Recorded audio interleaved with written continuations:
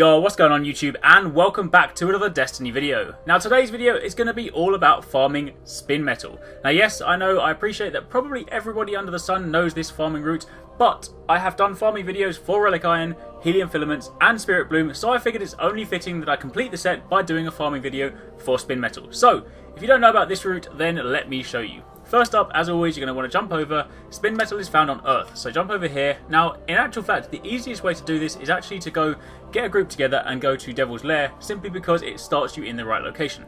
But I'm going to jump over to the patrol mission, just so that I can show you how to get there if you do decide to do it outside of a strike. Because I appreciate if you're doing this on your own and you haven't got someone to go with a strike, then obviously if you select that and you go in, it will party you up with people, and obviously you then feel kind of pressured to have to sort of go on and help them out. So, let me show you how you get there first. So from Earth, when you start off here, you then swing to the right and you go this way. Now pay attention to the route I'm going, and I'll speed it up a little bit again so you can kind of sort of see where to go without having to kind of see it in the sort of actual duration. But while I'm going, I'm going to talk a little bit as well. So the thing to note about this run is it shares similarities with the Relic run and the Spirit Bloom one, in that they're all short runs. These ones you won't... So the Helium Filament run that I put together, was a slightly longer run, but you know the kind of gain, the amount of materials that you gathered was that much higher than the other runs. Whereas this one being a short run, typically on each circuit, you know, you'll get anywhere between sort of 4 to 8 Spinmetal, but you know you can complete this run in say a minute, 2 minutes, depending on how efficient you get. So bear in mind that while the the gain of materials per run is quite low, the time invested versus the gain of materials is actually quite high. So this is a generally very lucrative run. So we are here in the rocket yard, and as I said, this is why I recommended starting with the strike mission, because this is actually, in fact, over here is where you spawn for the strike mission. But either way, you can get over here relatively quickly as well. So this is where we begin. So this is a combination between a chest run and also some sort of like plants that you can kind of sort of see. I was about to call them nodes or whatnot, but either way, some of the sort of like Spinmetal plants will also be around here. But primarily, this is a chest run. So begin with here. You can check in here. Sometimes there will be a chest that spawns there. Very rarely, it will spawn instead of in there. It will spawn up here as well. But you then hug the wall and you follow it all the way around here. Again, as with all of these runs, chests are normally found inside buildings or something that kind of equates to a cave. But then go around here, this is the location of your next chest. Again, as I said in my previous videos, normally the first time you do this run, you'll find that the chest won't be there that often, because once you kind of like load into the area, then I believe they start to spawn from there on. But either way, this will be where you'll find your second chest, inside this area here. If it's a little bit dark on your screen, then you can always throw something in or bring your ghost up just to kind of sort of see inside. But either way, that's another location. Always like sort of check to the side when you're going down here, because you'll see little sort of Spinmetal plants from time to time, but there aren't any there at the moment. Then you want to run over here and firstly jump up on here, spin around and check behind you in there. That is where another one will spawn. Then while you're here, jump up here, jump onto this carriage and jump up on here and look down both sides. You can get a chest that sometimes spawns up here. And once you've finished up here, you then run down here and go along this way. Ignore all the enemies, they're only low level. Then what you want to do is look over here. You can actually see it from here anyway, but if you look up in the corner, you will find a chest that sometimes spawns up there. Alternatively, if you jump over this, you'll find that sometimes one spawns down there. So, run into this room, whoop, you can actually see the door, and you can find it there. Bear in mind, when you're in these rooms, the chests can spawn in a few different locations. Sometimes they'll be in one of these two corners. Occasionally they'll be up on the top there, and also sometimes they're actually behind the bench, sort of wedged in there. So do check in, go right to the back, because there's a couple of times before I've missed a chest by sort of not actually going the whole way in the room. And then you continue to work your way around. Again, check out sort of like sometimes there's a little plant, but ignoring that for now. Again, check inside here as well. Sometimes I've only seen it once, but there was one that spawned there once. Then follow around here, ignoring whatever's over there, and then we run into this room. This one doesn't spawn quite so often, but having said that, oh well, I was saying it doesn't spawn very often, and here it is. I don't find this one spawns as often on my runs, but either way, this is where you'll find the next one, and then you can kind of come back out of this room, go around over here. There's another doorway, jump into this. Again, same principle, run in, slide in. The slide is optional, but I feel it adds the kind of dramatic effect. And then run around here, jumping out here. Again, checking over there, sometimes a little plant spawns. But you then look down here, this gap here, and you will sometimes find a chest there, but there isn't one there right now. Here's your next room. Again, here is another chest.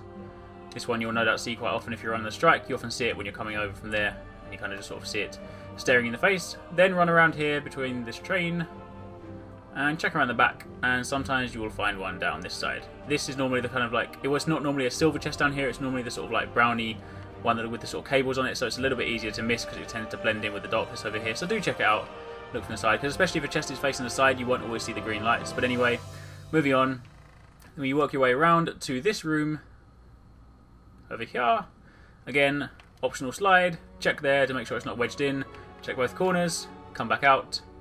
As soon as you leave here, there is often one that spawns right, oh there we go, here it is, right there. Then we jump up here, there is another plant, so again keep your eye out for these. This is what a Spinmetal plant looks like. Then you go into this doorway, again, slide, check, spin, there we go, there's one up there. Then we come out of here, jump straight over here, check this area.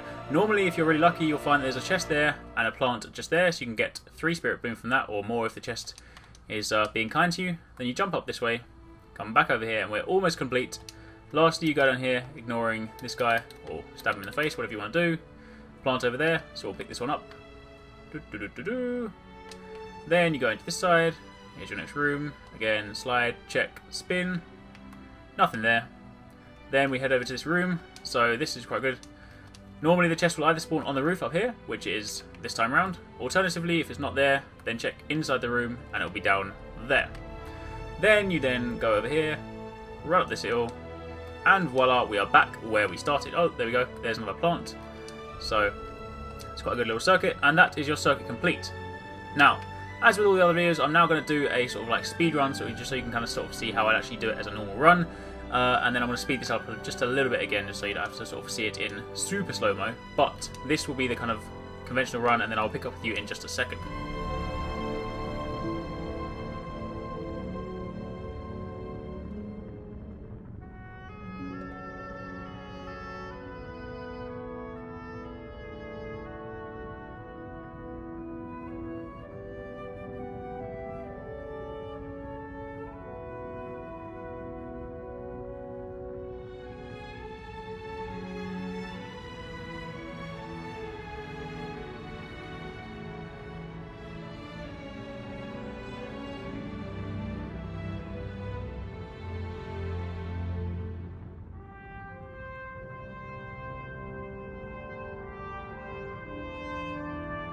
And there you have it, that is the run complete. So as you can see, the second time around, when I'm obviously not standing around sort of showing you where things are, then you can see it can be done extremely fast. So again, while I didn't gather that many chests that time around, in fact, the first run when I was sort of showing you, I got more chests than the second run. But either way, you can see that it's an extremely quick run to do. Not only are you getting glimmer, but you're also getting materials from it at the same time.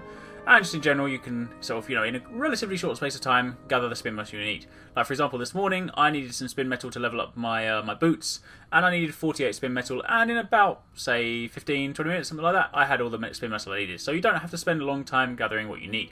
So, there you have it. That is the kind of farming set complete for all the different materials. I've now shown you how to get all the 4 different materials: relic iron, helium filaments, spirit bloom, and spin metal. I'm also going to put together a video shortly showing you how to gather ascendant shards, so do check that one out. And also, if there are any other materials you need to gather and you haven't seen them, then make sure you go back and check out the other videos as well.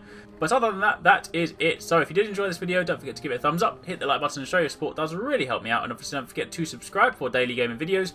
Drop a comment down below, let me know what you think of this farming run, if you already use it, or alternatively if you've got a different run. Either way, it'd be good to kind of hear and sort of find out what you guys do. And other than that, as always, thanks for watching, take it easy, catch you next time, peace out.